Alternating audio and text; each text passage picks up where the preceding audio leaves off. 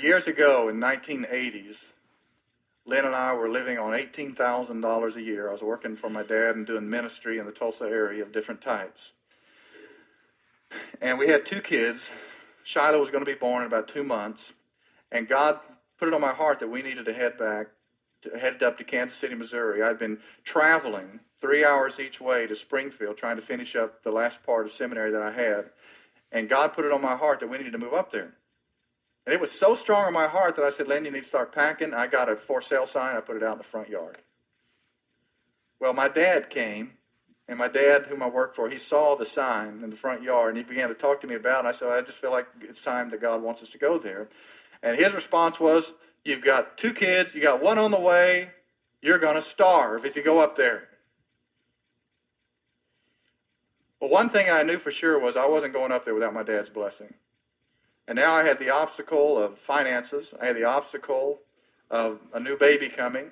I had the obstacle of my father's heart that God was going to have to fix before I would be ready to go up there. Well, we went a couple of months. Nobody was looking at the house. The Tulsa housing market at that time was horrible. And people were selling their houses for much less than they were offering for them. And so a couple of months went by, and it was getting close to August, and it was early June. I woke up early June, and it was like somebody came into the house with a baseball bat and hit me in my lower back area. And it got worse and worse to the point where all I could do was just lay on the ground and just writhe. Lynn called my parents. My dad came over, and my dad got me in his van. We went to the hospital. And after going through all the procedures, they found out that I had a severe kidney stone going on. In fact, from the point that they had me in the hospital emergency room, I woke up the next day in a hospital bed. And something happened when I woke up in that hospital bed. Because I had been adding up on my little list all the obstacles, one after another, of God pulling off what he had placed in my heart. And now all these little obstacles in comparison to this huge one now. All of a sudden, I've got hospital bills I can't pay off. I'm in a situation. I was just overwhelmed by the impossibility of it all right now. And what happened to me in that hospital bed was I began to get silly with joy. That suddenly I realized it was totally beyond anything that I could pull off now.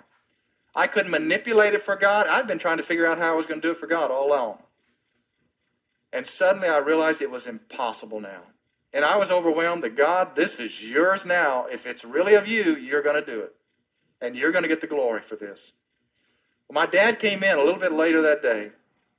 And my dad said to me, you're going to Missouri. You're going to Missouri. You need to go now. He said, I'm going to give you severance pay from work. I'm going to help you sell your house. And our house sold. About a week or so later, a lady walked in with her husband. She says, I love everything about it. I mean, you could see our house. You know God was working in that. And they offered us exactly what we were asking for it. And we ended up right on time. In fact, another lady in our neighborhood said that, who Lynn knew through a Bible study, said, well, my uncle is up there. He's a pastor of a search committee of a church up there. And that was the church that I ended up pastoring all my years in seminary when I was there. God was just orchestrating and working through it all. But it came to a point of realizing it doesn't matter if it's impossible. The question is, has God said it? And that's the question of faith. It's taking time to hear what God is saying. And when you hear it, don't let anything stop your belief. You know, God has laid out some places in life that he wants to call you to. And he wants to draw you out. He's calling you out to trust him to those places. He wants you to believe for something bigger than you've ever experienced before in life. And he's calling you to trust. He's calling our church to that as well. And God is calling us to that. And you know, the truth is, it's not an option. It's what we've been created for. And to choose anything less is to miss out on the enjoyment and the fullness of what God placed you in this world for.